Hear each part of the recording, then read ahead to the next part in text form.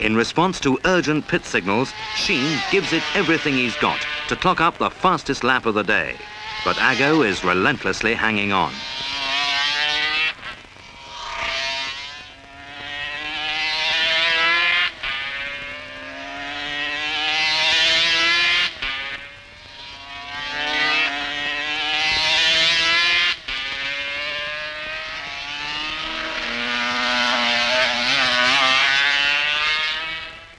As Sheene starts his last lap, he has a clear lead over the rapidly tiring Agostini. The heat is beginning to take its toll of rider and machine.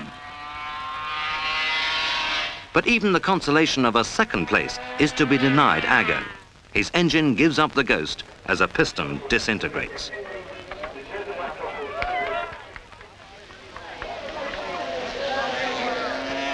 Now there's no stopping Sheene as he triumphantly crosses the line. American Pat Hannon is in second place, and to the delight of the crowd, Wil Hartog takes third.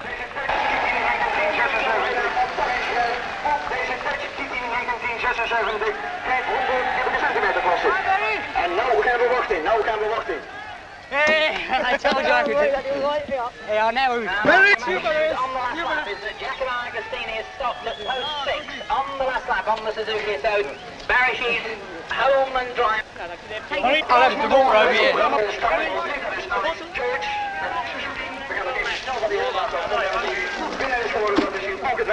Barry, will you have the bottle? Barry, come on.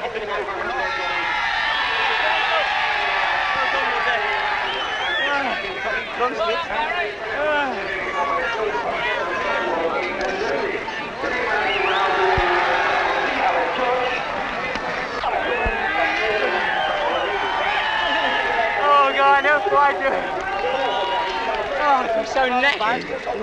Yeah. Well done, you old bugger. Oh God, I've got to sit down, I feel knackered. Bravo, buddy. I need to wear a jockstrap and spurs. Philip, give me your t-shirt.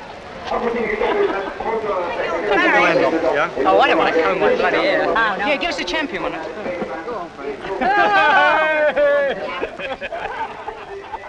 Barry's father obviously doesn't enjoy the great smell of brute. As me here, all right? Yeah, well,